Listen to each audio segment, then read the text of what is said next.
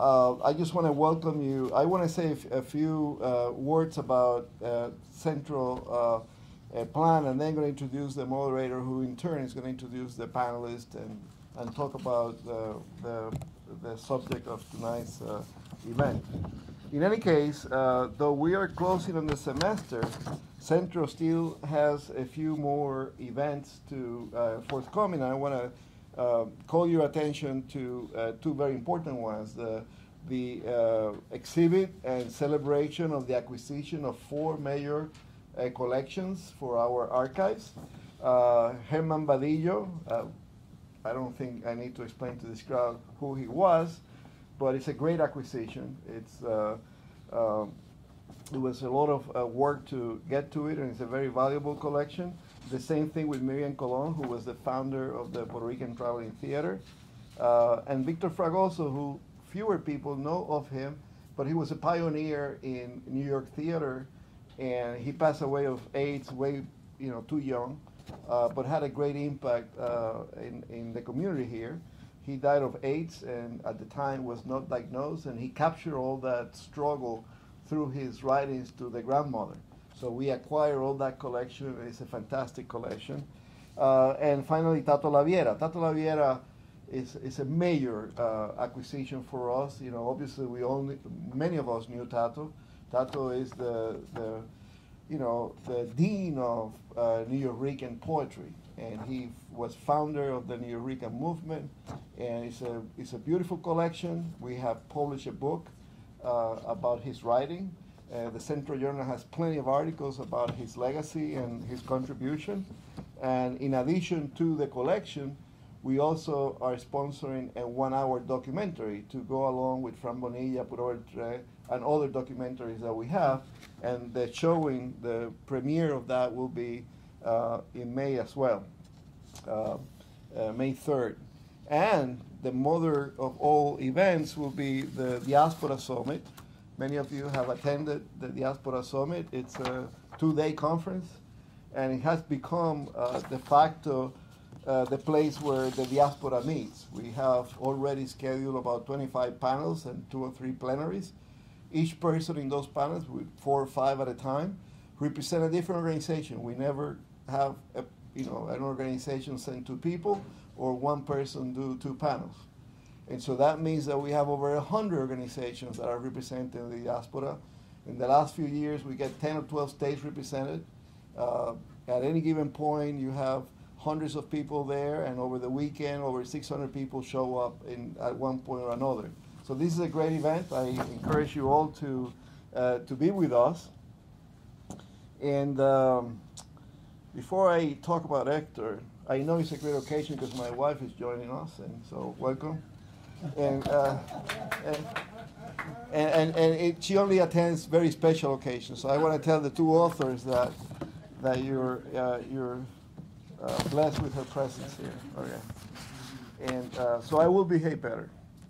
In any case, it's my great pleasure to introduce the moderator for tonight's panel. It's an old friend, or someone that I know for a long time. He's not that old. But Hector Cordero is a professor at Baruch College. He and I came across when he was a sociology student, graduate student, way back. And then through Centro, he actually was a researcher when I did my postdoc back in 1987. He doesn't remember that, but I do. He also edited one monograph that I published with Centro at the time. So I know Hector for a long time, and it's my privilege. He has excelled. At some point, he was our benefactor. While he was in the Ford Foundation, he supported the field. He actually transformed the field of solidarity with the immigrant community that is undocumented. Through his leadership, Ford Foundation funded a lot of the organizations, strengthened the National Day Labor Organization, and those of us who were in the field at the time of immigrant labor, specifically undocumented immigrant labor, owe a lot of to Hector for his support to the field and the way he actually impacted the field. I can go on for a little bit more, but you don't want me to do that. And probably Hector is already, embarrassed by what I'm saying. Beyond embarrassed. Beyond embarrassed, okay. But it's my pleasure, Hector, to pass the baton to you, and thank you all for being here tonight.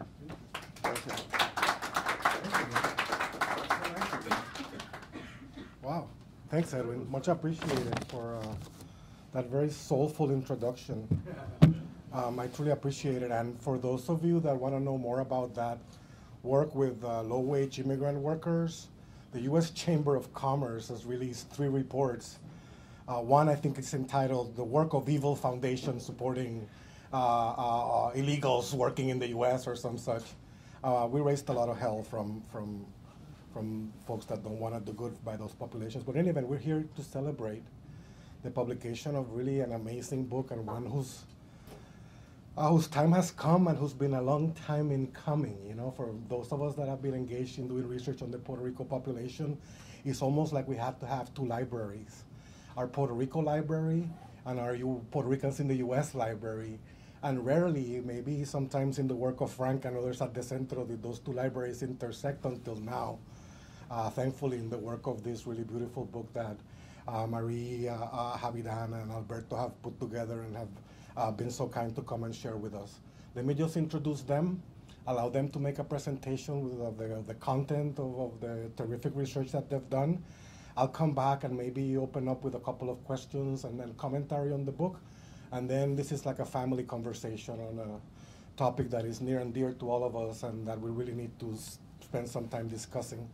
The book is Population, Migration, and Socioeconomic Outcomes Among Island and Mainland Puerto Ricans, La Crisis Boricua, so been baptized by now, by Marie Mora, Alberto Davila, and Havidan Rodriguez, an old and dear friend and colleague. And around the same time I met Edwin as a trying to figure my way graduate student. Havidan is also a graduate student at the University of Wisconsin-Madison, the great sociology program in the country. So Havidan has been trained by the best and has gone on to have a really terrific career. He served as a founding provost and executive vice president for academic affairs at the University of Texas, Rio Grande Valley. I did a program when I was in graduate school with some folks from Texas who talked about the valley as the valley, and it's that valley that Havidan has been kind enough to work in. He was deputy provost at the University of Delaware, and he was a faculty member for about a decade or so, including being associate dean and other administrative positions at the University of Puerto Rico and Mayagüez. And now, the state of New York and the citizens of the state of New York and the taxpayers of the state of New York are lucky to have him as the president of the University at Albany, affectionately known to some old schoolers as SUNY Albany. But maybe he'll like fight me off because now there's a new branding. The University at Albany is lucky to have Havidan, and we're lucky to have Havidan here to talk about his book. And Havidan has been joined by Professor Marie Mora, who's not only a professor, who's also associate vice provost for faculty diversity at the University of Texas at Rio Grande Valley. Marie's a very active economist, both in the field and on social media, agitating and bringing people together. He's a professor of economics and currently director of the American Economic Association's NSF-funded economics mentoring program. And when I tell you agitating, if you're a Latino economist, that in of itself is an amazing accomplishment, and in a field that by now is beginning to have some reflections about how it mentors and how it brings up young scholars. And I think Marie's been in a leadership position in terms of making that profession really reach out to a broader research constituency. Her research interests are labor economics, particularly in the areas of Hispanic Latino labor market, and other socioeconomic outcomes, including self-employment and migration. And clearly the sections in the book that talk about small business enterprise and entrepreneurship are inspired by some of the work that Marie's done before. It's really a terrific book. Let me get out of the way and let Havidan and Marie present some of their findings and some of their research, and then we'll come back and hopefully have a good discussion. Thank you. Really excited to be here today. I'm very excited that one of my co-authors, Havidan Rodriguez, you just heard his wonderful introduction. I also want to mention that not only is he the new president at University at Albany, he is not only the first Puerto Rican president at that university, he is the first Latino president of any of the four-year SUNY institutions. So I think that deserves a major round of applause. Our other co-author, Alberto Davila, could not be here today. He's also with me at UTRGV, University of Texas, Rio Grande Valley, although he's soon is to be leaving as well. He's the next dean of the Harrison College of Business. But again, thank you very much. We thank Edwin and the Centro for such a wonderful, warm reception. We also want to thank Lily Santiago for all of her help with all the basic logistics. So thank you very much, Lily. We do have a long title for the book, and again, Hector went ahead and read that. One of the things that we were very happy about with respect to our book, it came into print in November 2017. We weren't sure it was going to be a 2017 or 2018 publication. We were hoping for 2017 because of the 100-year anniversary of the Jones-Shafroth Act. And many people here know, and also those watching, this was the act that granted Puerto Ricans U.S. citizenship by birthright. So here we have a whole century of U.S. citizens, and yet at the time, and a lot of our book was written before Hurricane Maria struck, we were looking at the 100-year anniversary when the island was facing grave economic challenges and was already undergoing a humanitarian crisis before Maria struck. So we hear about the humanitarian crisis now, but it was already underway, and all that Maria has done is escalated. One of the things that, as Hector mentioned, we do call la Crisis Boricua. We kept talking when we were working on our book about the crisis, the economic crisis, but it was so deep and so compelling and lasted so long, again, starting in 2006, that we just felt that it needed its own standalone name. Some of our colleagues also refer to it as Puerto Rico's economic depression, and it certainly is a depression. For example, Jose Caraballo-Cueto, who's at University of Puerto Rico at Calle. But it's worth emphasizing that it wasn't Maria that has caused a lot of the devastation, certainly has only escalated it, but the economic issues were already well underway. In addition, we talk in our book a lot about 2006 as being the year of the perfect storm, where a lot of events came together. But it's worth mentioning that 2006 was not so magical. It's not like everything just imploded. There were a lot of issues that were in the makings essentially for decades. So it's not that 2006 just came along and things went downhill from there. There were a lot of long-term chronic economic problems.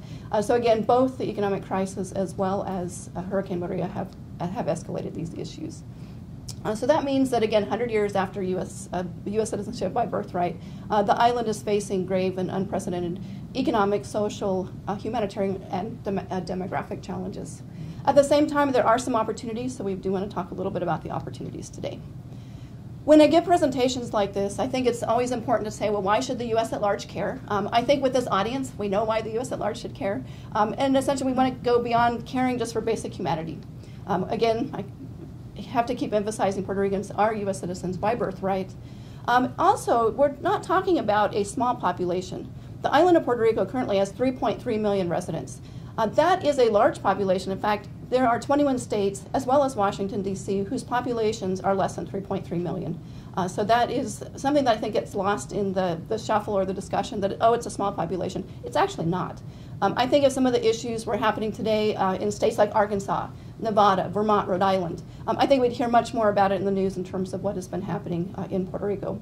In addition, there are 5.3 million individuals who identify as being Puerto Rican living on the mainland. And as Hector said, our book, we talk a lot about island as well as mainland Puerto Ricans.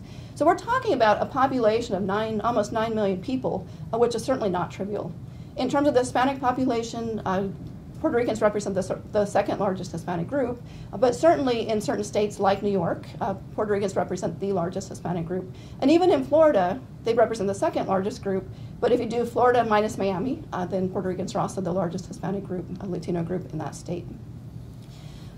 As part of one of the trends, one of the outcomes of La Crisis has been the out-migration, and we'll share some of our estimates of net out-migration with you shortly. But this means that we are seeing the Puerto Rican presence growing and developing in many areas on the U.S. mainland. Certainly we have the traditional receiving areas like New York, Pennsylvania, Massachusetts, but Florida has become a major receiving area. We refer to Florida as essentially an old, new destination area. It emerged more of a destination area in the 1970s and 80s. But in terms of the migrants from the island, Florida has received a third of those migrants since 2006. And it turns out Texas is one of the largest receiving areas since 2006. In fact, Texas is currently the 4th largest receiving state since 2006. In our book, we talk about it as being the 5th largest, but the last couple of years, as new data have come in, it's actually moved to number 4. The second one is Pennsylvania, the third one is New York. Then we have Massachusetts and Texas, which have flipped. So again, it's important to note that the longer it takes for this crisis to address, the longer the issues are going to be in terms of the net outmigration, and again, we'll share some of those numbers with you, the demographic shift, which we will also talk about, economic decline, and again, of course, basic human suffering. So what Hurricane Maria did was essentially unleash a lot of the issues that were already in play. And again, I want to emphasize, we already had the humanitarian crisis unfolding before the hurricane struck. Now, when Maria struck, the wind speeds were 155 miles per hour. I remember watching the news, and they kept saying, you know, Maria was a Category 5, and oh, thank goodness, it slowed down to a Category 4. And technically, yes, we're happy that it slowed down, but 155 miles per hour is essentially 2 miles shy of being Category 5. So whether it's 4 or 5, it's basically a 5. And also you need to consider, to put 155 mile per hour wind speed into perspective, this is equivalent to an EF3 tornado. So essentially a tornado went through the island of Puerto Rico, and it's not a weak EF3, it's on the higher end. So certainly we saw a lot of catastrophic devastation and suffering across the island, a lot of which continues today.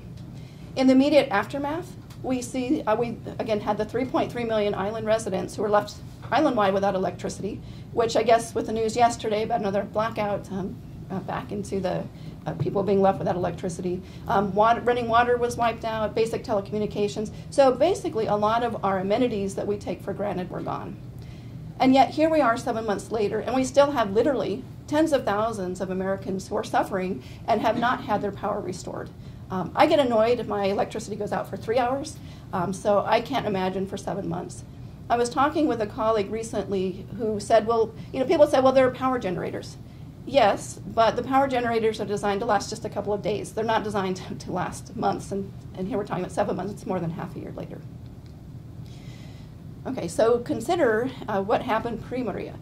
Our book, actually we got the galley proofs 2 days after the hurricane struck, so a lot of our book was written before the hurricane. We begged the editors, please let us have an addendum. Normally they don't want you to make changes other than correcting typos, and we do have an addendum.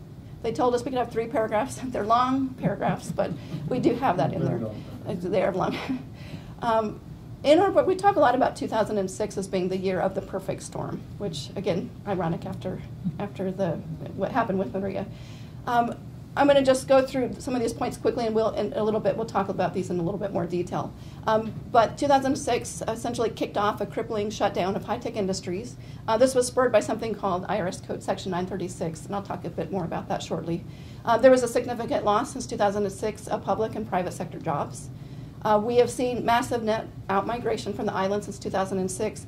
In fact, in terms of absolute numbers, what has happened since 2006, again, this is before Maria, this is the largest net outmigration from the island. Now, relative to the size of the island's population, it's the second largest. Those would be going back to the 1950s that we've seen relative to the population size, these migration numbers, again, before Maria. So it's likely both on an absolute and relative sense, the outmigration is the highest we've seen. As a result, you have, a lot of the migrants are younger. So this is leaving behind a shrinking and rapidly aging population. It's a population that also has low fertility rates and fortunately, a long lifespan. But that has brought in itself a new set of challenges in terms of this shrinking population that's also aging. We discussed in our book, we looked a little bit at some of the skill levels of the migrants coming in, and we did not find a disproportionate share of the high-skilled migrants moving, although it is worth noting that there has been a significant loss of doctors and physicians from the island to the mainland. And so again, that is compounding some of the humanitarian crisis and is causing an overstretched healthcare system to be even more overstretched. We've seen, again, since 2006, deteriorating infrastructures. For healthcare is one of them, education and also public utilities, which again with yesterday's blackout is another reminder. I think it was September 2016, there was also another island-wide blackout, so the electrical infrastructure has been in need of repair for quite some time. With the loss of industry, there's also been a significant loss of bank deposits, which means there's a loss of capital for people who need it at a time the most. As some of you might know, the island, again, before Maria, was already $74 billion in debt. Plus, what doesn't get reported as much, there was another $49 billion in unfunded pension obligations. So we're talking essentially about $123 billion in public debt. As a result, there were some defaults on payments to bondholders. Hence came the PROMESA legislation, which has been controversial in certain circles. This has reinvigorated some of the debates about Puerto Rico's status, essentially a de facto colonial status. The island was able to file for federal bankruptcy protection in May 2017. This was through PROMESA. Being a territory, the island could not actually go through the normal procedure to have bankruptcy. I'll talk just a bit more later in the presentation about PROMESA. The island is also facing a relatively high cost of living, including an 11.5% sales tax. This sales tax is higher than any state has. In addition, there's a relatively high cost of transported goods. There was an economics consulting firm back in December 2016, again, so this is all pre-Maria, that predicted that the island's economy would not be restored to its 2006 level until the year 2034. And I think that was their mid-road estimate. They had a optimistic scenario that I think it was like 2028 would be the year, and then their pessimistic scenario was something like 2042. Would we see the island's economy return to its 2006 level? Again, this is back in December 2016. So this was Puerto Rico's reality when Hurricane Maria struck. All right, so in terms of some of our out-migration numbers, these are as recent as we have them. It says 2017, but these actually are up to July 1st. These are based on some of the Census Bureau estimates. So these don't take into account the out-migration that we've seen since the hurricane. I know that Edwin's group here at Centro have been publishing some of the estimates of out-migration due to Hurricane Maria, but these do not account for Maria. So back in 2006, the population on the island was about 3.9 million, and by 2017 it had fallen to 3.3 million people. So we're talking about a loss of about 600,000 people in terms of absolute population size. When we count the almost 130,000 people, so that would be the natural increase, taking into account the difference between live births and deaths, we should have an extra 130,000 people. So those are also missing. Combined, we're talking about a loss in terms of about 720,000 people, which is significant. That represents over 18% of the island's 2006 population. So almost 1 out of every 5 island residents left due to outmigration. The vast majority went to the U.S. mainland, as you can imagine, but we also have some people who are missing from our estimates, and so the assumption here is that they've gone to other countries, and that's a story that hasn't been told as much. I was at a panel discussion back at the beginning of March at a conference about Puerto Rico, and one of the other panelists was in the banking industry, and he said he had colleagues who left Puerto Rico to go to places like Argentina, Mexico, and Spain. And so it's like, okay, there's my anecdotal evidence about where people are going. And so that's another topic that we hope to explore. In terms of the 1950s with the Great Migration, the size of the population to the left was a little bit more than 1 out of 5. So 18% is still smaller, but substantial. And again, with Hurricane Maria, it's likely that we've gone beyond that. Looking at some of these out-migration numbers, so on an annual basis, these are individuals who are identifying themselves as being Puerto Rican. These are people who lived on the island the year before the survey, and they are currently living on the mainland. So looking at 2006 to 2016, these are the most recent data that we have. We updated a little bit for the presentation from what we have in the book. But the top line there you have in red, these are the out-migrants from the island to the mainland, and then the green line you have below is from the mainland to the island. Their island has experienced massive net out-migration, but there has been some inflow from the mainland. But we can see that for the beginning part of this period, the difference between the two is not so great. We have to remember on the mainland between 2007 and 2009, the mainland was experiencing what we now refer to as the Great Recession. So there were not as many job opportunities happening at that time. So it makes sense that there would not be as much outflow. But certainly since the U.S. labor market has recovered, we've seen much more out-migration. And then the in-migration has somewhat stabilized. So we have had this growing gap. I was looking at 2016. It looked like that had been stabilizing a little bit. But again, this is before Maria. Okay, so next graph, I realized when I was looking at this, these look like watermelon slices, so nothing there, I like the colors. What you have there with the big line there at the end, this is the difference. Basically, it's adding together the annual out-migration and immigration and looking at what happened with Puerto Rico. So the big red, these would be the out-migrants over this period, 2006 to 2016, and then the green part on the top would be the inflow. The other lines you might not be able to read the names, but these are the largest receiving states. So the first one that has the large green areas is Florida, and then there's been a little bit of outflow from Florida to the island. What we're not showing here is that Florida's also received a lot of in-migration from other states. So it could be that as Puerto Ricans are moving and migrating to the mainland, they might, perhaps, for example, stop in New York or New Jersey. If they're not finding job opportunities, they may be going down to Florida. So Florida represents the largest receiving area from the island to the mainland, but also from other states. The next one we have Pennsylvania, then New York, Texas, Massachusetts, New Jersey, and Connecticut. When you look at the net migration, again, Texas has actually moved to number 2 if we look at the difference between inflow and outflow. Okay, so in terms of some of the outcomes of the settlement patterns, this is one of the first graphs that we put together at the top part. We were looking at individuals between Puerto Rico and also the U.S. mainland who identified themselves as Puerto Ricans. So we have our Puerto Rican population. And the top line is what percentage of this population lived on the island. And we can see that since 2006, there's been a sharp downturn. This is going down to 2016. So back in 2006, about half of Puerto Ricans lived on the island of Puerto Rico. By 2016, this was a little bit more than a third. And I remember being at a presentation that Edwin Melendez gave a couple of years ago, and he was saying, this was again before Maria, that the projection was by 2020, you would probably have 2/3 of all Puerto Ricans who were living on the mainland and about 1/3 on the island. The numbers were well on their way, but again, with Maria, it may have already happened. The two bottom lines, we have the percentage of the Puerto Rican population living in New York. So the orange one is New York. And you'll notice it's relatively flat. There's actually been a little bit of a decrease in terms of Puerto Rican, the share of the Puerto Rican population that lives in New York. And then the green line that is just below that is Florida. And so even since 2006, there's been a big uptake in terms of the Puerto Rican presence in Florida, and also you can say the Floridian Puerto Ricans among the Puerto Rican population. By 2016, we actually are seeing as many Puerto Ricans who are living in New York as we have in Florida. So right now, and again, this is before the hurricane, about 1.1 million Puerto Ricans were living in both areas. We also, as a result of the outmigration, as I mentioned, there is a shrinking and rapidly aging population that's left behind. To get a good glimpse at that, it's useful to look at population pyramids, and so we have some just to share with you. Population pyramids, this is the way that we can look at our age distribution. This is a pyramid of Puerto Rico's population in 1950. And what you have going up from the bottom, and I'm going to have to step away from the podium, you have the younger population, so we have ages 0 to 4, then we have 5 to 9, and so forth.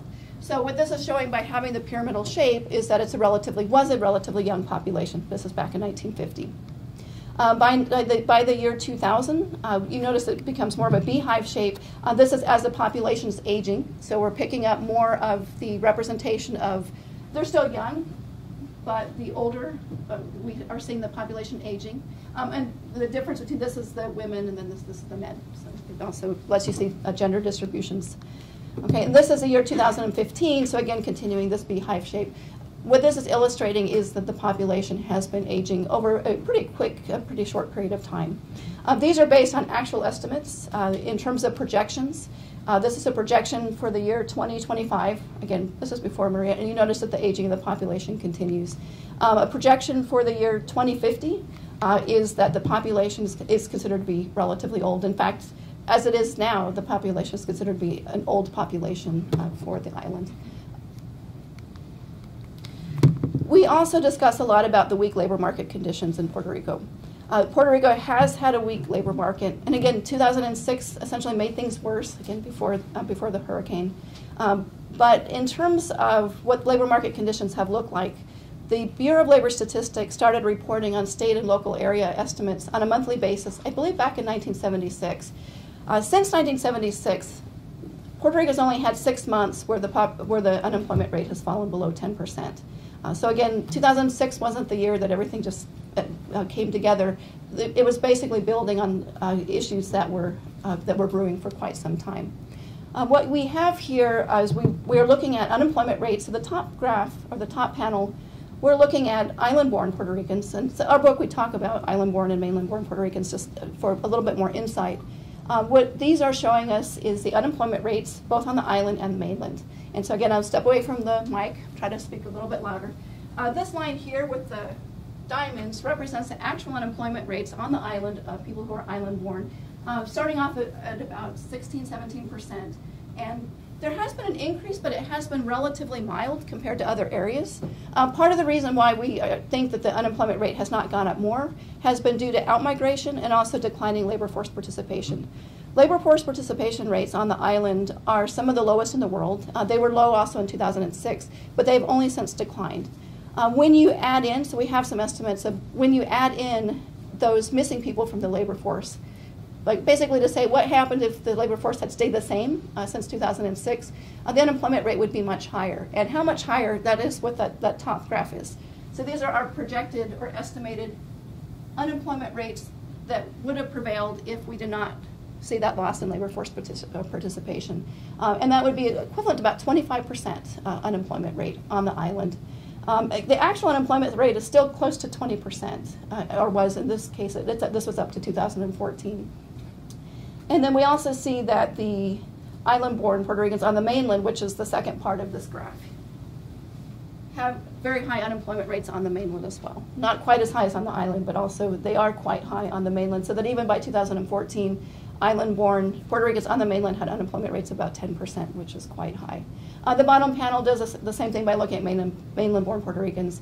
And again, on the island, people who were born on the mainland but working on the island also had very high unemployment rates and are projected, again, if you add in that loss of labor force participation, would have been close to 30% back in 2014. So these are dire numbers. We talk much, I love numbers, I should say. So we do have a lot more numbers in terms of our labor market outcomes in our book. We talk a lot about poverty issues, and so there have been high and sustained poverty rates on the island as well as mainland. So the two top lines are looking at island residents. So the very top one is island-born island residents, and the second one is mainland-born mainland residents. And we can see that the poverty rates are quite high. Island-born island residents, even up to 2014, were over 45%, so almost half of island-born residents were impoverished. I know that Hector has done some research in terms of childhood poverty, and I think some of your estimates are what, 60%? 58%, so yeah, just about 60%. And so remember, this is all before Maria. So we have, in our book, we talk a lot about the working age population. So this, we don't focus on children, but I know that Hector has discussed childhood poverty. Then the two bottom lines here, these are mainland residents. So the poverty rates are considerably lower on the mainland, but they're still quite high. We're talking about among island-born mainland residents, we are looking at poverty rates close to 30% on the mainland. The bottom panel is looking also at Mexican immigrants, Mexican Americans, and non-Hispanic whites, just for comparative purposes. All right, so some of the other issues, as I mentioned, with respect to why, what happened in 2006, why is that the starting point for a lot of our discussion? Well, there was the expiration of the Section 936 of the IRS code. And if you're not familiar with this code, back in 1976, this was the code that gave U.S. corporations tax breaks by producing in Puerto Rico. But it was announced in 1996 that these tax breaks would be expired. So they were slowly phased out over a 10-year period. They officially expired on December 1st, 2005. I'm sorry, December 31st, the end of the year. As a result, it's not a surprise that businesses, even in anticipation of the complete phase-out, started leaving the island, others scaled back. And so our estimates between 2006 and 2014, there were about 37,000 manufacturing jobs that were lost during that period. And this was on top of previous estimates that rollout period, the 10-year period leading up to 2006, there were about 30,000 other manufacturing jobs lost.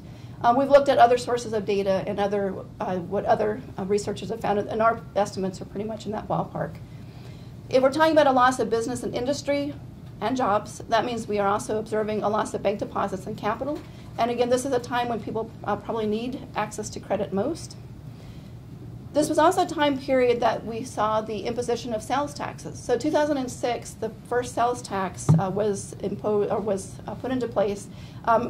We talk a lot about in our book some of the the government issues that were happening in 2006. So the government had a shutdown, and they were having issues dealing with the budget. So one of the budgetary solutions was to have the sales tax. It was put into place at 7%, but was raised in 2015 to 11.5%, which again is higher than any other state. As a result of some of the government's budgetary issues, there's also a significant loss of public sector jobs. So we estimate that, again, between 2006 and 2014, there was about 70,000 jobs lost, both at, we have the state level, so basically island-wide level, and then at the local level. And then we are still seeing the continuation of the closure of schools, which in itself adds to another very complicated layer of issues. So if we're losing schools, we're not just losing the jobs, but we're losing the convenience and the educational opportunities for children on the island. Other issues, again, this is all pre-Maria. Electricity was one of the big issues. Despite, you might say, despite the service offered, it is relatively expensive. And during the period 2006 onward, there were periods in there where oil prices spiked. In fact, they're on their way up again. Puerto Rico relies very heavily on oil to produce electricity, and Puerto Rico is not an oil-producing area, so that means they have to transport oil, and there's a cost involved with that. It could be costly transportation. There was a collapse in housing prices. You know, on the mainland, we had a collapse in housing prices as well during the Great Recession. However, our housing prices have recovered. They have not recovered on the island. In addition, with the outmigration, some people are just leaving their homes, which means then we have this growing supply, a surplus of homes, which has very bleak implications for the construction industry, and very bleak implications for the accumulation of wealth, if we consider how our equity is built into the homes that we own. I suppose with Maria, the construction industry, that might be turning around. Healthcare industry, again, the island is medically underserved, and the outmigration of doctors and physicians has not helped that. There are some, particularly some specialties where you have maybe one or just a small handful of physicians that are essentially covering the entire island. And again, we're talking about a rapidly aging population. You saw those population pyramids. That means there's going to be even more of a demand for healthcare services, but the supply of those services is dwindling. We also talk a lot in our book about some of the differences of the characteristics of Puerto Ricans as they're moving from the island to mainland. So there's not essentially a one-size-fits-all. What is the profile of the migrant moving from Puerto Rico to different states? The characteristics differ considerably depending on where they're moving. The middle line there that has that big section of white, this is, by the way, labor force breakdown. This is Texas. The white part is looking at, this is a percentage of Puerto Ricans who move from the island into Texas who are employed. That is higher than what we're seeing in any of the other states, even higher than what we're seeing in Florida, which is here. And then we put the island in Puerto Rico just for comparison purposes. This other section, are people who are unemployed technically, so these are people who are looking for work. And then the people who are outside of the labor force is in the gray section. And again, we can see Texas, there's a very small percentage of people who are moving from the island into Texas. And we have an additional survey from our colleagues at the Puerto Rico Institute of Statistics. We presented some of our findings a few years ago there, and they have a very neat data set that we were able to access from Maria Morazzi. It's the traveler survey data, and it has information from when people are at airports and to find out, you know, why are they traveling? And one of the questions, if people are moving, then it's like, well, why are you moving? And so people moving to Texas we were very happy that it's aligning with what we're finding. People moving to Texas are more likely to report that they're moving because of work, okay, or for employment purposes. Whereas people moving to places like Massachusetts, Pennsylvania, and even New York are more likely to report family-related purposes.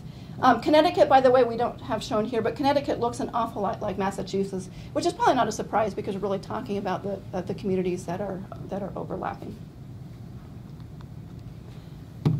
We look a little bit, we take a look at some of the earnings differentials. So I have here just a couple of sample things that we end up doing.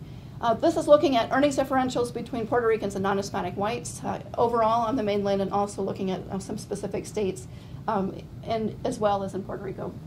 So this 71%, this represents Puerto Ricans in Puerto Rico earned about 71% less than non-Hispanic whites. This is not accounting for differences in education or age, et cetera. So it's a substantial earnings difference, but it is smaller in magnitude than looking at the new migrants, those who just moved from the island to the mainland, who earned about 95% less than non-Hispanic whites. We have Florida, Texas, and New York, just for, again, for some, I guess, comparative purposes. In our book, we talk about other states as well. But those who are moving to Texas fare relatively well. We're still talking about a 76% earnings differences with non-Hispanic whites. Now, those differences fall dramatically when we account for differences in education, in age, English proficiency, occupation, et cetera. So the earnings gap between non-Hispanic whites and Puerto Rico falls from 71.6% to 48.3%. Which is still substantial. Okay, so again, it's not that there's differences in education that are driving the story. It's something that's unexplained for just moving to Texas, but they seem to not being paid. They seem to not be paid on the basis of what their skills are worth. And then New York, which had a very high difference with non-Hispanic whites among the new migrants, up almost 91%. A lot of that can be explained through differences in other characteristics. It falls to about 7% earnings difference. Which is still substantial, but again, 7% is certainly a lot smaller than we're talking about 15%, 30%. Here's something similar with respect to poverty rate differentials. So island-born Puerto Ricans who have just moved to the mainland, so these are people, they lived on the island last year, they have migrated to the mainland.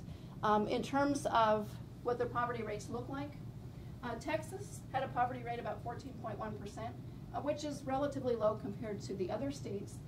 But Pennsylvania, New York, Massachusetts, we're talking about almost 2/3 of migrants who just settled from the island were living in poverty during this time period. And this is aggregated between 2006 to 2014. A lot of the difference can be explained through, again, differences in education, differences in age, whether people are working. But the differences are still significant. They're still substantial. So even in Texas, which had a poverty rate of about 14.1%, relative to non-Hispanic whites who are similar, again, same education levels, et cetera, there's still an unexplained poverty rate gap of about 4.5 percentage points, which is substantial. It looks small because it's a lot smaller than we're talking about Pennsylvania that has an unexplained poverty rate differential of 35 percentage points. So again, there are challenges that this population has as they move to the mainland. In terms of some of the potential impediments to address the crisis, again, this crisis has started in 2006, but the economic issues had been in place for many years before, had been in place essentially for decades. There are effects when we consider what's happening not only on the island, but also we have these major implications for mainland communities. We have the $123 billion of debt that I mentioned before, meaning that the island does not have the capital to rebuild the island's economy or the deteriorating infrastructures. All before Maria. The legislation that PROMESA put into place, this has reinvigorated the debates about what Puerto Rico's status is. People are calling it a pseudo-colony, it's a de facto colony, and these are issues and dialogues that will hopefully continue. With respect to the PROMESA Oversight Board, there have been some individuals who are extremely upset about what the board is supposed to, what the responsibilities of the board are. The board is supposed to help Puerto Rico restructure its debt, but the board has no obligation or commitment to seeing the long-term economic success of the island. So again, it's about resolving the debt, but not really about resolving the major economic issues, the job issues, in terms of the chronic problems the island has had. And so this is, again, something that hopefully we'll have more of a dialogue about. It seems like there was dialogue when PROMESA was first announced, but it tends to get lost in the shuffle. There's also some concerns about the restructuring of the island's income taxes as well as minimum wages. There has been a provision floating around for the last couple of years that perhaps Puerto Rico should pay workers who are under the age of 26 $4.25. That has its own kind of, so if we're concerned about out-migration, then what is likely to happen is it's going to exacerbate out-migration for the younger, particularly the younger workers, to move to the mainland. I don't know what the status of that is, but it is one of the things, one of the topics that's floating around. We are expecting that the weak labor market will continue, high unemployment, and again, which would be even higher if it was not for that low labor force participation rate. And essentially, there's been an exporting of some of the unemployment. The demographic shift also represents one of the major impediments to the island's recovery. Again, this rapidly aging population that is compounded by the outmigration and low fertility rates on the island. The high cost of living, including those that are induced through some of the transportation costs and high sales taxes. There are some new taxes that have been announced, and this is, to me, it adds insult to injury in the sense that once the Section 936 was phased out, that caused a lot of companies to leave the island. That was for the tax breaks. But now there's a new provision that intellectual property on goods produced in Puerto Rico will now be taxed. So in addition to not having a tax credit, there's an additional tax with respect to this property, which is likely to hit the pharmaceutical and manufacturing industry. It's going to likely reduce the competitiveness. The interesting thing about this provision is that it is a tax on foreign produced goods. So I put foreign there in quotes. For the purpose of this tax, Puerto Rico is considered to be a foreign entity. At the same time, the resiliency of the Puerto Rican population should not be underestimated, and this is something that is going to be presenting opportunities, has presented opportunities. So one of the opportunities is that we are looking at the Puerto Rican population rapidly growing in certain areas, including new areas where there were few Puerto Ricans residing before. That means that there's a greater potential for impact, a greater potential for getting involved with policy-related work. We were anxiously awaiting the results of the 2016 presidential election. As we were finalizing some of our book the previous year. We didn't see the impact that we were expecting, but this, as the migrants continue to come to the mainland, particularly in states like Florida, a swing state, and Pennsylvania, that we could see some changes taking place as time goes on. Another opportunity is that on the mainland, we've seen a rapid growth in the number of Puerto Rican-owned businesses. Between 2007 and 2012, I know the numbers are a little outdated, but these were the most recent numbers we could have. This is out of the survey of business owners from the U.S. Census Bureau. There was a 65% increase in the number of businesses owned by Puerto Ricans on the mainland. That was higher than other Hispanic groups, so Mexican Americans were 58% higher than the growth rate for Cubans, and certainly a lot higher than the growth rate of the number of businesses owned by non-Hispanic whites. I don't have it, here's a bullet point, but a lot of the business growth was driven by women, Puerto Rican women, who were opening businesses. The Puerto Rican population is highly educated and highly bilingual. That represents opportunities both on the mainland and on the island. If we consider the island has a lot of strategic amenities that could be tapped into, this is geographic location, it's natural beauty, it's a prime place for tourism. As the rebuilding continues, this can lead to greater efficiencies. For example, we talk about the deteriorated electrical infrastructure. Well, with rebuilding the whole infrastructure, this is one of the opportunities that can take place, perhaps with greater efficiency, which can bring down the price of electricity on the island. Perhaps there could be some strategic targeted opportunities. When I was at the summit here at Centro back in the fall, I think it was in October, there was some discussion about perhaps Puerto Rico could be a great location for medical tourism. This would be a way to keep the doctors on the island and also bring more business to the region. In terms of some of the implications for mainland communities, again, with Maria, we're continuing to see massive additional net migration from the island. Again, this is on top of what we've been seeing since 2006. It was already at record numbers and is likely to have exceeded even the 1950s relative numbers. When we talk about some of the characteristics of the migrants moving to particular states, again, it's not a one-size-fits-all approach. And so one of the things to consider, if social workers and local government officials are trying to help and facilitate the transition of migrants from the island into their new communities, they really should be aware of what the characteristics and what the needs of these migrants are. So because the characteristics differ, then policymakers and social workers, et cetera, should consider what the needs, for example, employment might be a bigger issue, and education in some of the traditional settlement areas, then looking at what the skill levels are and the match of skills to jobs in states like Texas. Impoverishment in the traditional areas does continue, and this also raises questions about intergenerational progress. We have Puerto Rican communities that are third, fourth, fifth generation, and yet we still see high sustained poverty rates, low employment rates, et cetera. And so this does raise a question, especially as we have this growing population moving from the island, and again, a very high population growth on the mainland. So in closing, it is important to emphasize that Puerto Rico was already encountering a humanitarian crisis before Hurricane Maria. It was not the hurricane that brought the crisis. The hurricane made the crisis so much worse. But it was not something that just happened because a Category 4 hurricane went through the island. So it's imperative to rebuild Puerto Rico as soon as possible and to ease this humanitarian crisis that we're seeing. This crisis is causing disease, illness. We've seen fatalities as a result because the longer it takes to restore electricity and basic services, we're going to continue to see people dying.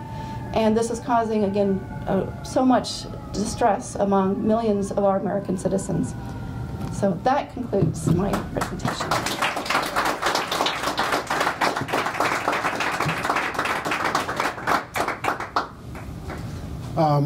And that's only scratching the surface of what this wonderful book really includes. As I understand it, the event is being taped and broadcasted. So is it okay if I invite both of you to kind of sit over here so you can take questions and be seen by the audience? Economists are very polite types of social scientists. They talk about unexplained variation. Sociologists tend to be a little bit less polite when addressing unexplained variation. We tend to call it discrimination because what that means is essentially people that have similar characteristics that are receiving very unequal returns for those characteristics. People that look the same that are being paid less. Again, economists very politely talk about unexplained variation. Sociologists may be a little bit quicker to the punch and say this smells worse than unexplained variation. But let me try to use this opportunity to try to put my password into my phone so I can activate my comments.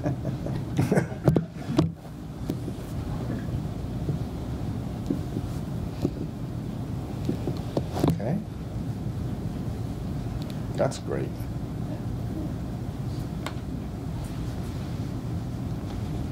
There we go.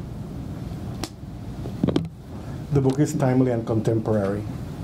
Today, for example, the Financial Control Board of Puerto Rico met to approve the new fiscal plan, and you may ask, what is the fiscal plan?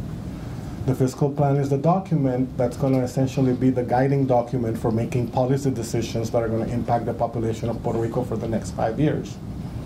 The government presented its fiscal plan with its various recipes, including a whole section on labor reforms and welfare reforms. The board today in its presentation was a lot more aggressive in terms of what they thought Puerto Rico needed to do in the area of welfare and labor reform to, in their view, become more competitive. Puerto Rico is now going to be subjected to an at-will employment system, significantly reduced vacation time, significantly reduced paid sick leave time, the Christmas bonus that some workers received, which essentially was a glorified savings club for very underpaid workers, is now going to be taken away, all under the guise of making Puerto Rico more competitive.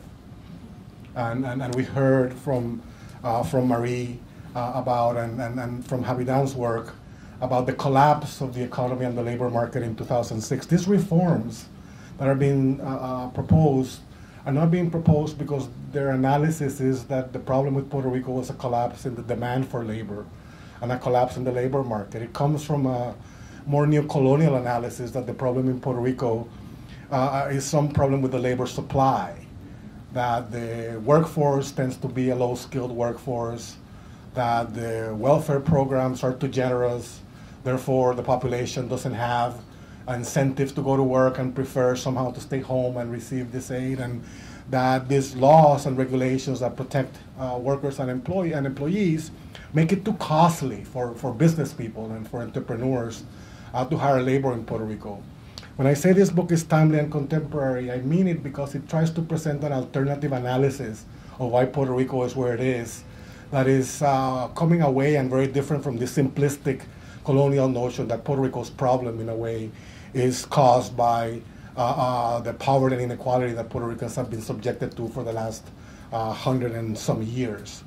It treats the Puerto Rico population as a whole, making appropriate differences between nativity, island-born, mainland-born, making appropriate differences between place of residence, those that live on the island, those that live on the mainland. But you do discover interesting patterns between island-born on the mainland and mainland-born on the island. And if you take the time to go through the details of their data, you will learn and discover a lot of facts about the Puerto Rican population that Marie, for example, was kind enough to really go over and gives us a very multidimensional view of what's happening with the many Puerto Rican subpopulations that make the Puerto Rican population as a whole. I've read many stories without data, and I'm always left wanting the data that substantiates this story. And I've read a lot of data without stories, and it leaves me trying to figure out, okay, what it does really explain it.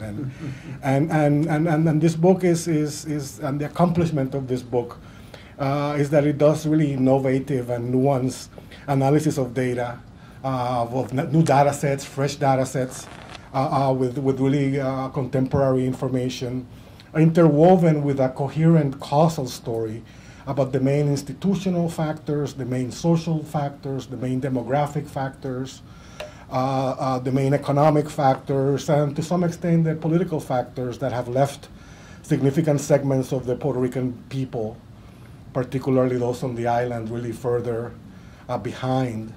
Havidan, Marie, and Alberto have presented what I think up to date is the clearest articulation of Puerto Rico's demographic death spiral.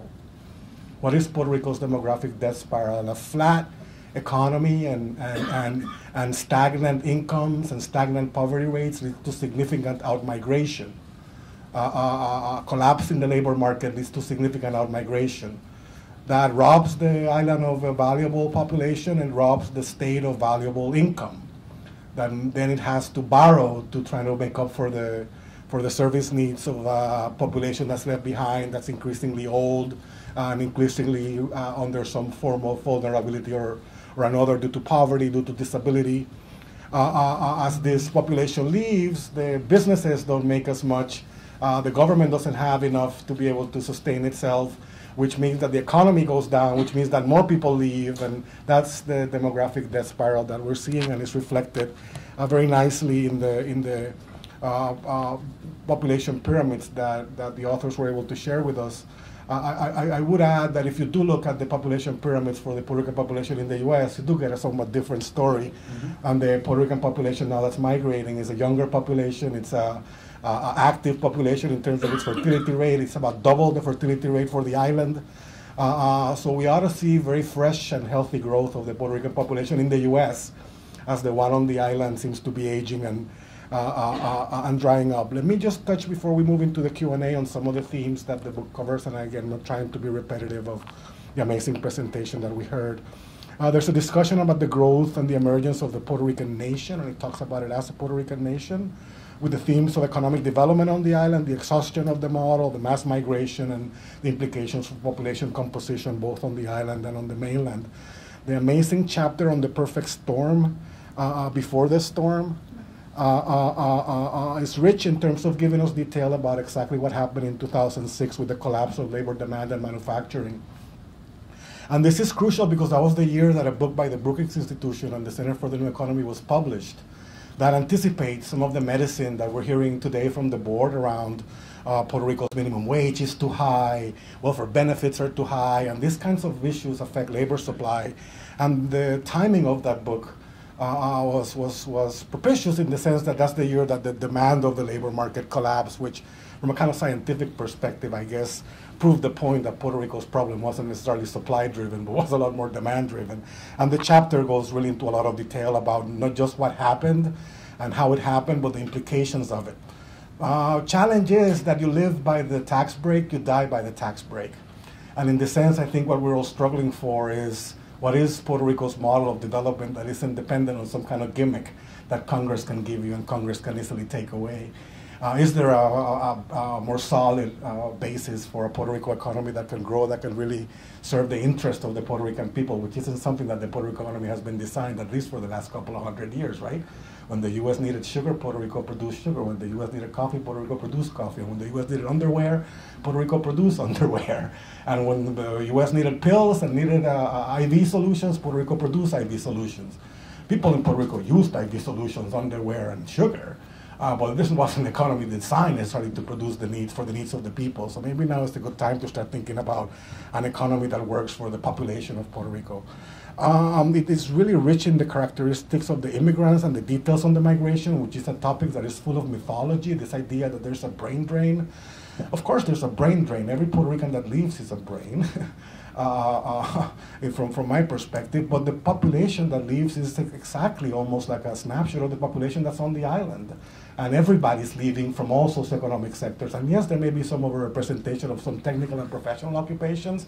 There were, after all, 13,000 physicians as members of the College of Physicians 10 years ago, and there's 9,000 today, so clearly there's been a loss of physicians. But to say that the Puerto Rican out-migration is selected in terms of higher education levels is not necessarily true. It is to the extent that younger people have more education and younger people leave. But if you age adjust, I think you come to a much more balanced perspective. And I think we should all really tell that story. Puerto Rican migration is a phenomenon that affects, and especially after Maria, every single social class and social grouping on the island. Every single town has lost population over the last few years. There's another chapter that compares outcomes by place.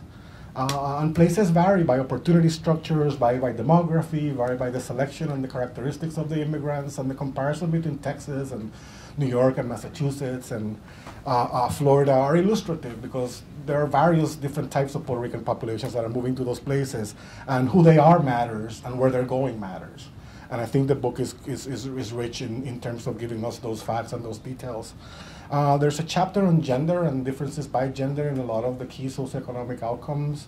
It's an important chapter in the sense that when you look on the island, poverty is very feminized. When you look at participation in social assistance programs, they're overwhelmingly women with young children. And when you look at the policy impacts of what's being proposed in terms of labor law and in terms of welfare law, it's going to fall heavily on the backs of poor women when they're now going to be required to work or volunteer for at least 20 hours a week, up to 80 weeks in the month, for what averages about $112 a month in nutritional assistance programs. So it's really going back. And secondly, I think when you look at data in Puerto Rico on education levels, women now in Puerto Rico have much higher levels of bachelor's degrees and master's degrees, have much higher human capital, but their wages and their earnings and their incomes are still lagging far behind in what economists may call the unexplained difference, which I will aggressively call a glass ceiling by gender in the Caribbean and in Puerto Rico in particular, where women's work is paid very different than men's work, and where the responsibilities are definitely shared very unevenly. When you look at participation in the welfare program, women have about a 10% advantage in education level over men. About 10% more have a bachelor's degree and have high school degree than men. But about 20% of them say they can't work because they're taking primary responsibility for minor children or elderly adults. So when you impose a work requirement, it's going to really hit heavily on the female population in Puerto Rico. And again, I'm grateful and thankful that the book includes a whole chapter where those issues are addressed directly. And the second innovation in the book is a chapter on business and small business development patterns and small business formation, because at some point, the development of that entrepreneurship, self-employed small business infrastructure in various Puerto Rican communities is going to be key to the development of the capital base that's going to be needed to propel the community forward. There's a concluding chapter that takes talks and discusses where we are, which was adequately summarized. There's a chapter on the various data sets that were used in the book to produce the analysis, which is going to be terrific for students that are going to use this book in their text, in their classes. There's a chapter on the methodologies that were used, which is again another very rich chapter. We hear about old and new generations of Puerto Ricans. We hear about island and mainland Puerto Rican. We hear about education differences. We hear about gender inequalities. We hear about place-related differences. We hear about population selection in the various new destinations. We hear about lack of access to capital for small business, all occurring in a colonial context, increasingly with the contradictions increasingly becoming visible, with a staggering depth and an anemic economy. Again, we live by the tax break and we die by the tax break, and I think it's time for us to think about what the new model ought to look like. By way of conclusion, I would have perhaps liked to see a little bit more on explanations for the low labor force participation rate in Puerto Rico. It's a hot topic. It's a topic of great interest among the board. The book addresses it thoughtfully, but I think it leaves it more as this. These are the prevailing explanations, and I would have liked to see much more aggressive tackling of the question. Maybe in the Q&A we can come up with some fresher analysis. And again, what that's only doing is preparing nice terrain for future academics and analysts to weigh in on that important questions of what explains the low participation rate in Puerto Rico. And secondly, and I think just now kind of paying tribute to where we are, we hear about all these different segmentations and categorizations of our one Puerto Rican people and one Puerto Rican nation. But I think I would have liked to see perhaps a little bit more of a what we may want to call an old-fashioned class analysis great that we treat the entire Puerto Rican population as one mainland island. Now I think we need to do the class analysis of that one mainland island population. I think this book really sets up all of the foundations that we need to really engage in that analysis more productively. That next wave of analysis will not have been able to be done without the foundation that this book sets in terms of the analysis. So talking about inequality, talking about poverty are important topics that the authors do a terrific job. In his chapter on Alberto Lopez's book on the Puerto Rican population, our mentor friend, when I'm in this building, I always remember Frank, you know? And he wrote a chapter in a book that said Beyond Survival. ¿Por qué seguiremos siendo puertorriqueños? Right here. Let's do it.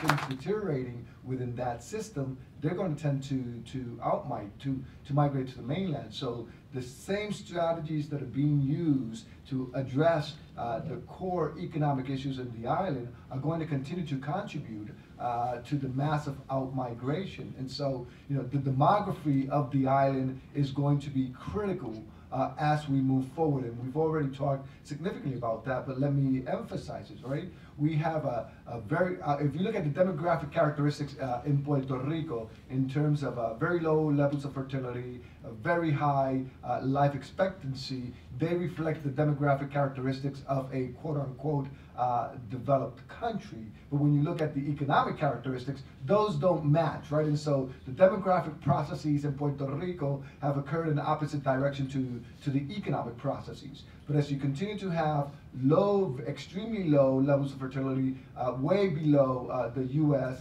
the total fertility rates in the U.S., as you continue to have increasing life expectancy, and as you continue to have massive migration to the United States, the population in the quote-unquote, what demographers call productive ages, are less and less in Puerto Rico, who are the ones that can contribute to the economic development of the island. So as that population begins to get squeezed and becomes smaller and smaller, while the top-heavy, as you saw the population pyramids, continues to increase, it's also going to pose major issues in terms of public health and public health, which are already taxing a very critical healthcare infrastructure.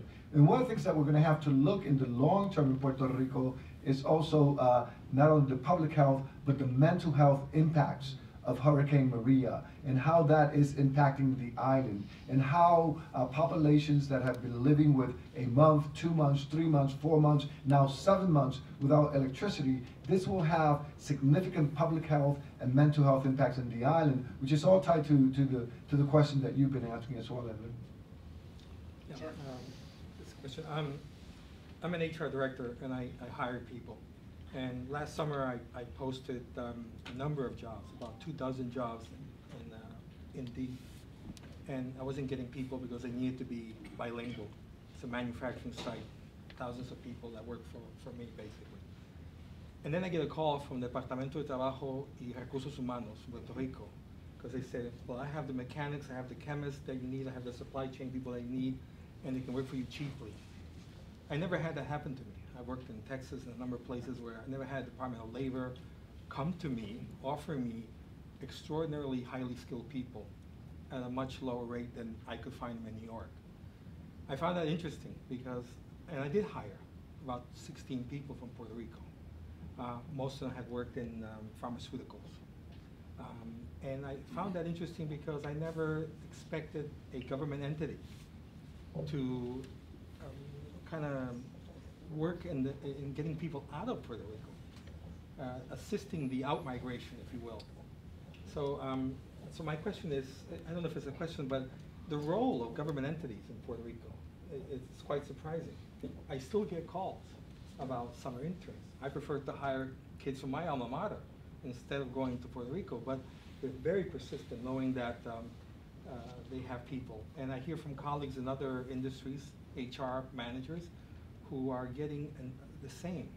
They're calling us to hire the people in Puerto Rico, which contributes to the flight of highly skilled people. And begs the question, how is Puerto Rico going to recover if the government's assisting in the flight out of Puerto Rico?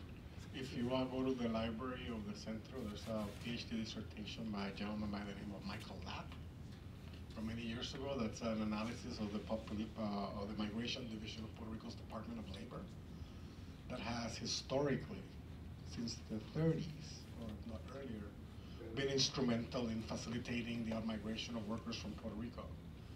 At a time when they weren't even perceived to be citizens, they were issuing ID cards and things of that nature, and facilitating contract negotiations with employers.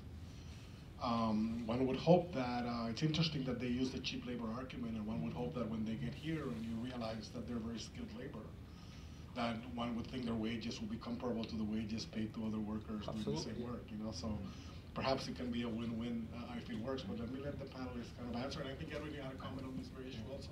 Well, go ahead.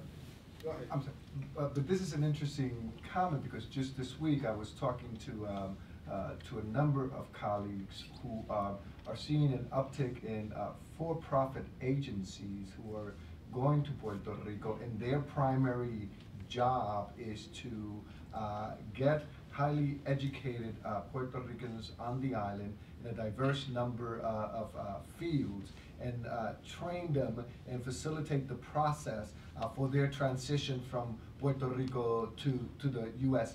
mainland, right? So their sole purpose is to get these folks, get them prepared, and sort of set the strategy to move them to employment opportunities throughout the mainland. So this is becoming a critical issue.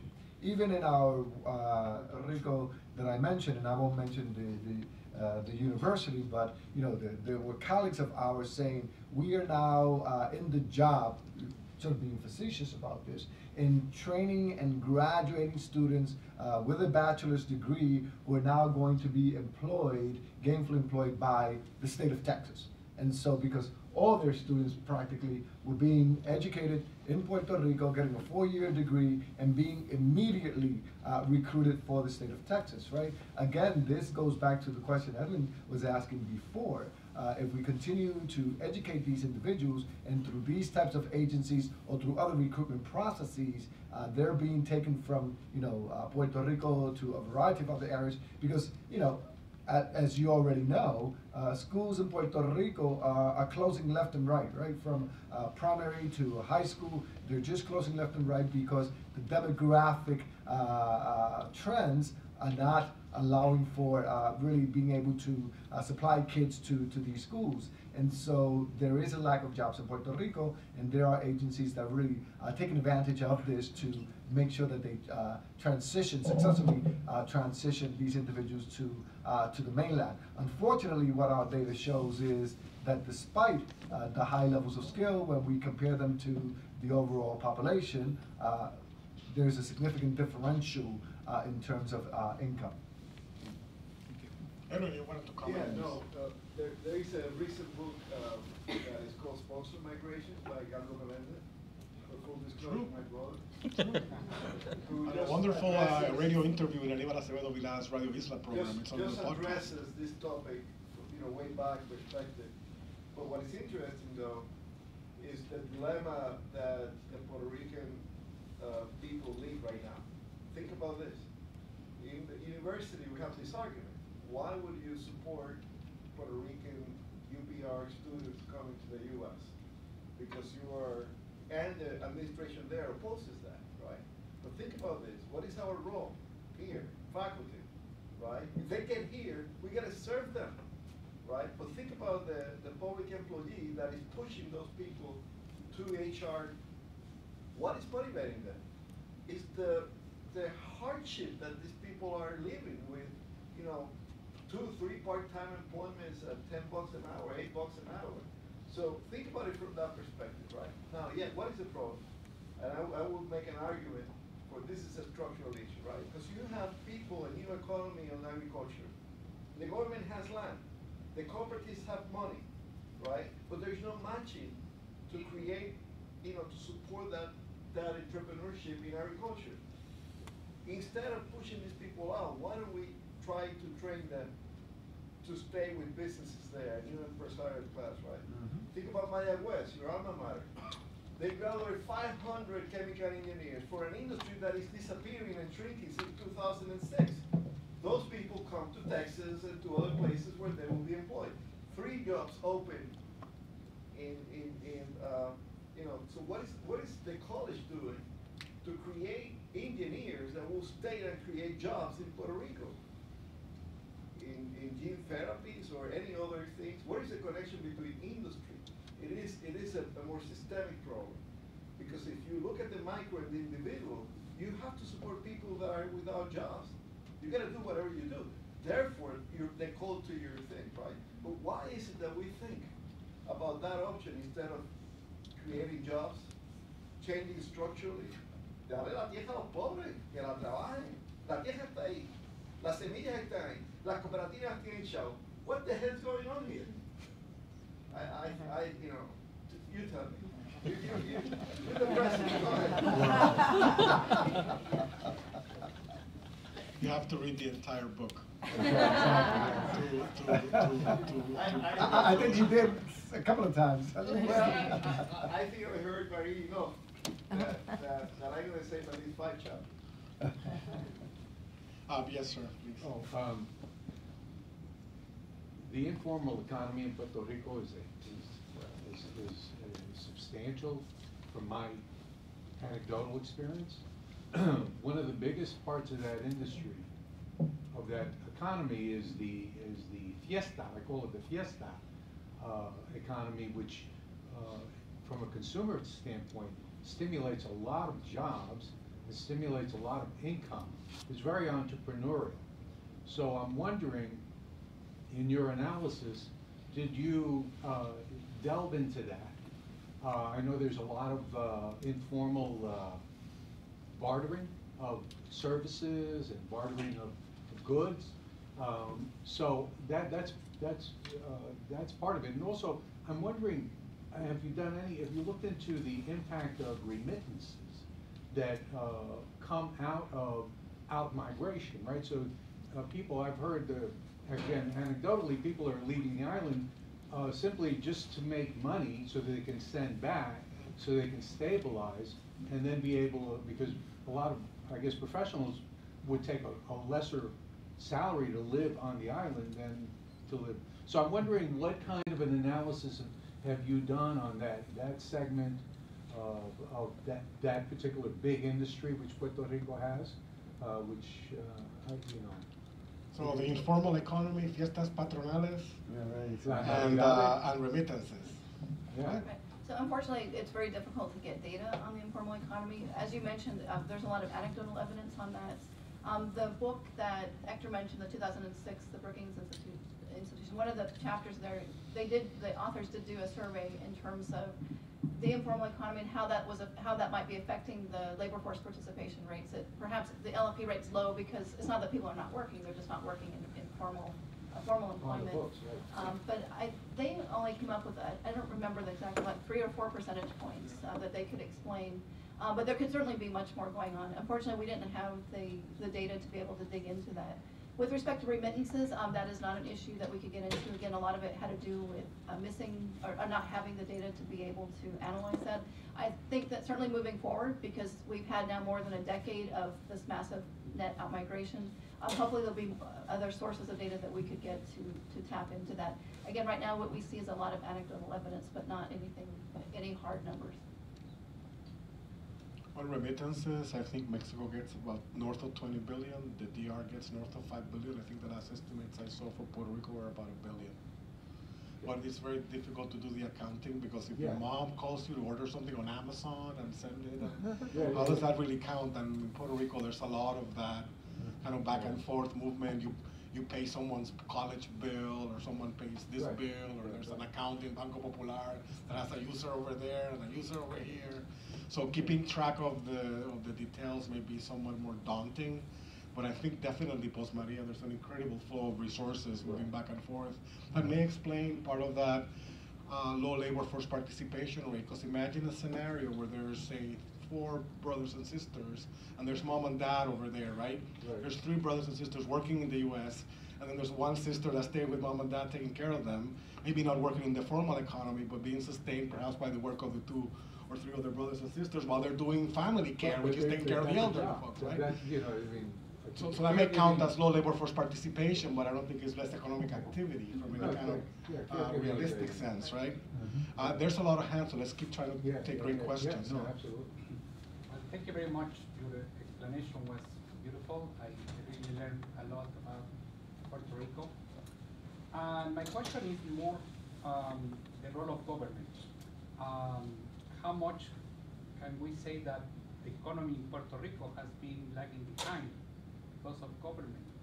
I look at this, debt in Puerto Rico is very high, and I mean, big spending, taxation is incredible, and how much governments can do. I think the economy of Puerto Rico is more similar to the economy of any Latin American country than the United States. Thus, the natural market for Puerto Rico might be the United States, but also the Caribbean. So I think implementing policies that incentivize the strengths of the market might be good for Puerto Rico.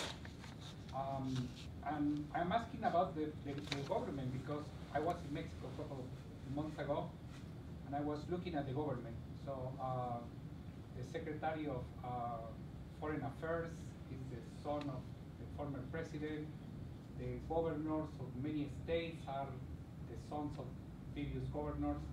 So I don't know. It seems to me that it's more like fighting the political class that is keeping Puerto Rico behind. I don't know. I hope you can give me some clues about. Yeah, it so happens that in Puerto Rico, the current governor is the son of a former governor. I was watching the news in the hurricane, and the first thing I learned is that the current governor is the son of somehow relative of a previous governor. So the political class probably Kind of like in New York. Political dynasties in no, certainly. the US are completely different. No, I think that there are 2 questions there. There's a political party control of the government apparatus question, and then there's a broader political economy. Is the size of Puerto Rico's government too big? Which some people have in fact argued that it's too much of a command and control economy and too little of a market economy. Some people would actually say the opposite, right? It's too much of a capital-driven economy and maybe less for the people-driven economy. But I'll let you weigh in. What do you think? And that's a very good question, and there's not an easy answer. I think it's one of those things that's all of the above in terms of what some of the issues are. I didn't mention it in terms of one of the impediments to Puerto Rico. It is actually related to politics, and that is that Puerto Rico does not have representation in Congress. And I think that is a big issue that I probably should add a bullet point to our slides about that, because I think that's been one of the issues why Puerto Rico has been left behind with respect to a lot of, at least, federal policies that have been put into place, that Puerto Rico just does not have the voting representation and the voice that would make policymakers be more accountable to the island's well-being.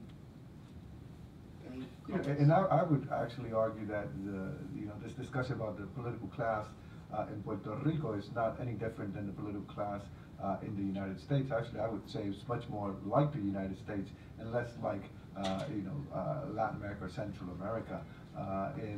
So I just don't see, and some of you may disagree with that, but there's not this political dynasty, if you will, in Puerto Rico. Some folks have described Puerto Rico as being now a victim between an absentee Congress, a captive political class, and a rentier elite. And that those are the three dominant sectors, and Puerto Rico's like a hostage with a gun to its head from all those three sectors. So it'll be interesting to see how we could possibly come out of it. Carlos, did you have your hand up? Yes, I did. Thank you, Hector. And thank you, Marie, thank you, Havidan, for a wonderful, what is going to become a major reference group for us with Google analysis on the Puerto Rican situation, Puerto Rican regulation, etc. Thank you for that. But I want to share with you a dilemma that I have that you, to some extent, have alluded to in your presentation.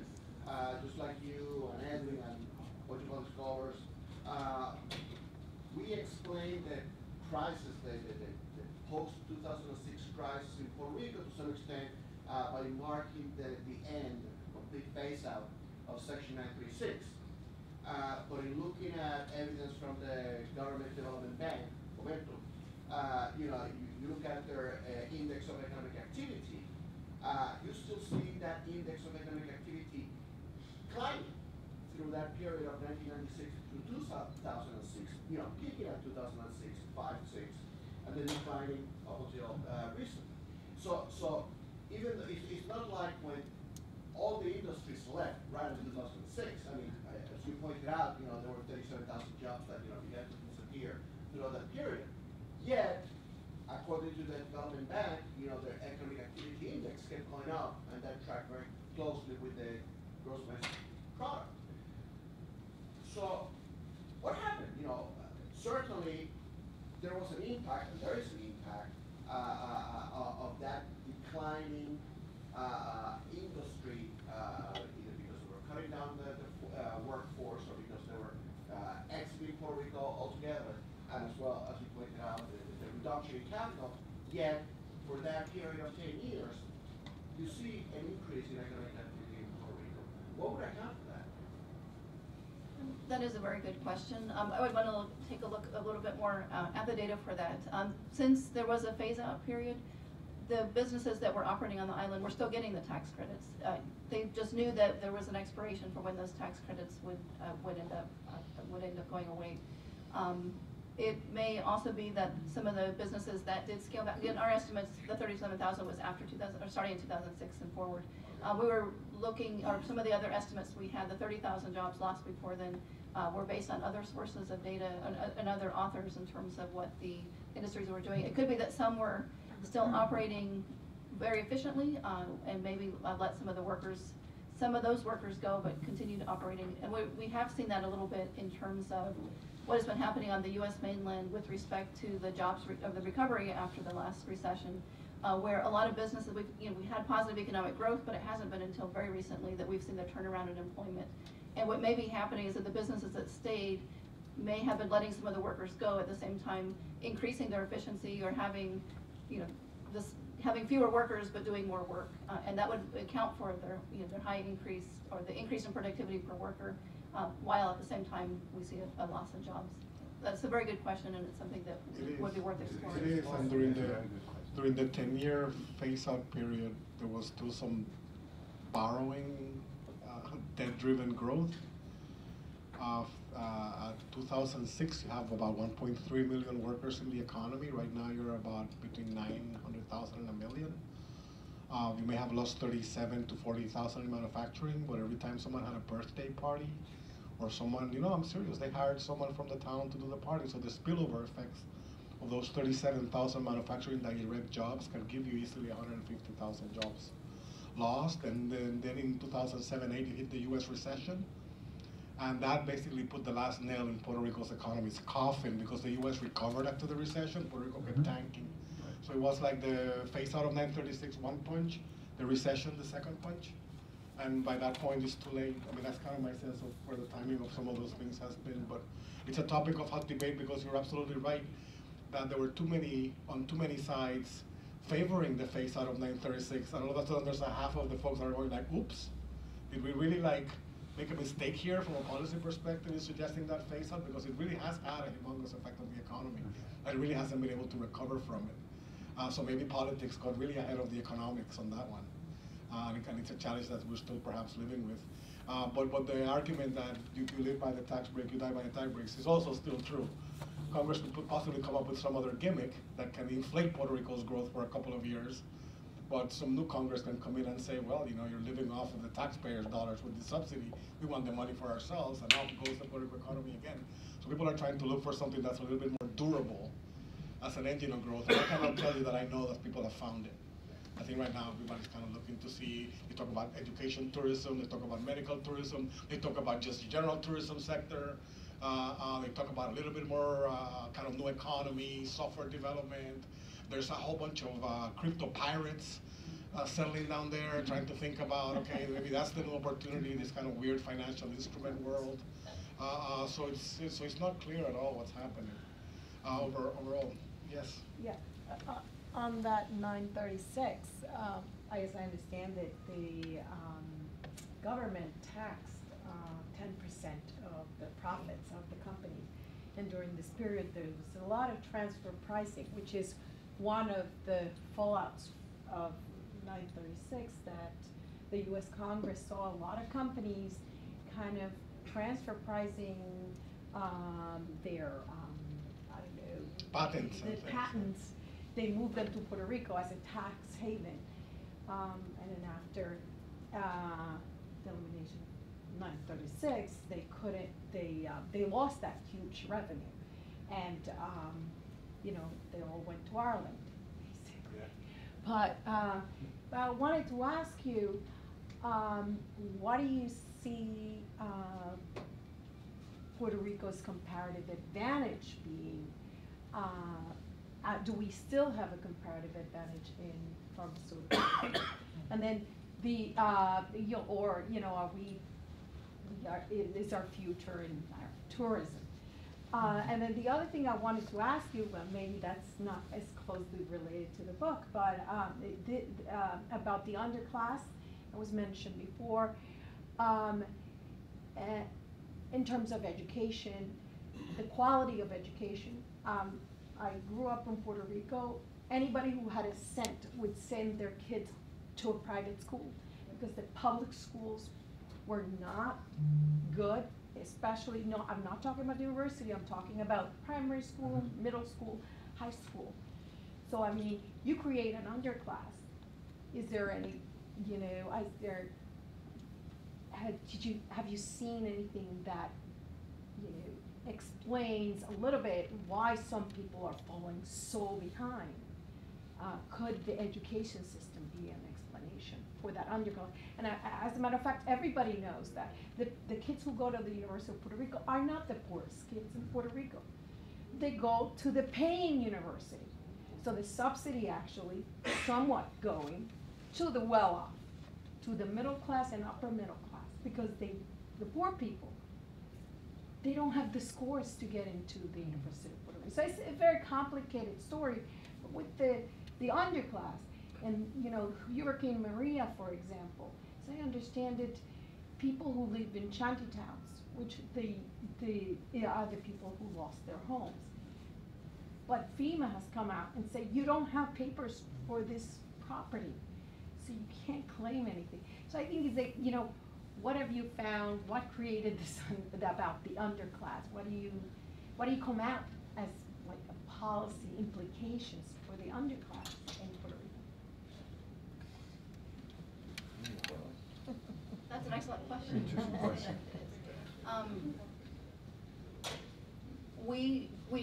Again, a lot of our focus was on the working age population. I think it would be very much worthwhile to also take another look at the younger population, see what's happening with the education system. We did not have, in our book, we don't address the issue of the quality of education. There's anecdotal evidence that is out there about the wide variation in quality. We don't get too much into that in terms of our book itself. I'm very passionate about issues related to the quality of education. The reason why I became an economist is because I was very concerned about issues related to the quality of education when looking at students in the same school district getting very different types of schooling. I think that's very well worth pursuing. And I think this is one of those critical issues that needs much more study, if you will, particularly now with the changes in the closure of schools throughout the island. That's critical. That's going to impact the educational process with the significant out-migration of school teachers to the mainland that's also going to continue to impact the educational process in Puerto Rico. So Puerto Rico really has to take a systematic and critical look at its educational infrastructure and do significant modifications to address the issues that the island is confronting, right? Even when you look at not only the public school system, but the University of Puerto Rico system as well. I mean, I think you're right, but I think there's a lot of folks with that come from low-income households that do go to the University of Puerto Rico system. Maybe not the UP, right, in Rio Piedras, but throughout the University of Puerto Rico system. I mean, there is a significant number of students in those systems that are also from lower income. But you know, the question is, how do you really define the underclass in Puerto Rico with with half of the population or more is below the levels of poverty, right? How do you define the underclass in Puerto Rico with the high unemployment rate and low labor force participation rate? How do you define the underclass in Puerto Rico with the increasing number of single mothers who are raising their kids with all the connotations that has in terms of the economic development, right? So I think it's a great question. It's a complicated question, and I don't think we systematically address that issue in our book. Maybe that's volume 2, right? 46% of Puerto Rico's population is below poverty. 26% is below half of the poverty line, or below $6,000 a year on the one hand. It's been pretty flat for the last 15 years in terms of progress has been stalled. On the income side, about the bottom 20% make about 1% of all the income. The next 20% make about 8% of all the income. The bottom 40% make about 9% of all the income. The top 20% make 55% of all the income. The top 5% make 25% of all the income. So there's a huge poverty problem, an underclass problem, and there's a huge overclass problem in Puerto Rico too, in terms of capture of resources and maldistribution. And Puerto Rico's poverty rate is double the poorest U.S. state, but its ability to access the full arsenal of what's left of the U.S.'s anti-poverty programs is very limited because of caps on some of the major programs. So whereas there's a perception that the welfare state of Puerto Rico is generous, given its very high poverty level of 46% overall, 58% for children, it's in fact way underfunded, and Puerto Rico fights poverty with one hand tied behind its back, as opposed to with the entirety of the full federal arsenal of anti-poverty programs. So there's likely debate about the size of the underclass, the policies that, and their effectiveness in terms of addressing poverty in Puerto Rico. I'm on the side that says we really haven't had a fight against poverty in Puerto Rico yet. But we have our income maintenance programs that keep you at subsistence level and keep you trapped at subsistence level, but we don't really have the kinds of programs that will propel people out of poverty, and we don't have the kinds of opportunities and jobs that are the best anti-poverty programs. But maybe as a moderator, I over-editorialized. I know our time is running out. I'm going to take maybe one more lingering question that was up, and maybe if there are any final comments, and then I'll wrap it up, and we can proceed for a little bit of a social time, and more closely thanking our terrific authors and panelists. Yeah, sure. So it sounds like the creating or bringing economic resiliency to Puerto Rico. Can't hear you. Sure, it sounds like bringing economic resiliency to Puerto Rico, righting the ship, is a pretty daunting task. If each of you had to pick one single federal policy change that could happen, which would it be that would bring the most impact to Puerto Rico? That is a really terrific way to end, and a great question. To have our panelists focus and hone in on a particular policy initiative. So I'll let you answer that, and provide our audience members any final parting thoughts you may have. It would have to be policies related to developing the infrastructure for more jobs. That is the most critical, to me, that's one of the most critical issues facing the island, is whether or not there are well-paying and sustained jobs. The structure of the island itself, in terms of its labor market, has lacked that. And the concern with respect to the phasing out of the tax credits were designed to essentially help build that infrastructure for the high-paying manufacturing jobs. By pulling that, then we've seen a loss of those jobs. I don't know if it's necessarily bringing tax credits back, but it's certainly a policies, in my view, should be designed to focus on restructuring the labor market, the jobs that are available on the island. President Rodriguez. You know, and this is not a cop-out answer to the question, but given the complexities of the issues that confront Puerto Rico these days, whether it be from health and public health, whether it be the demographic factors, whether it be the educational factors from primary to secondary to institutions of higher education, given the employment issues that confront Puerto Rico, and given the infrastructural issues that I discussed before, I don't think there is a single federal policy change that will significantly impact Puerto Rico. I think this is going to have to be a holistic approach, really focusing on what are the critical issues that impact the island, and really just radically transforming a number of the federal policies that directly deal with the issues of Puerto Rico. More importantly, I think that the future of the island of Puerto Rico really resides with the 5.3 million Puerto Ricans that are on the mainland.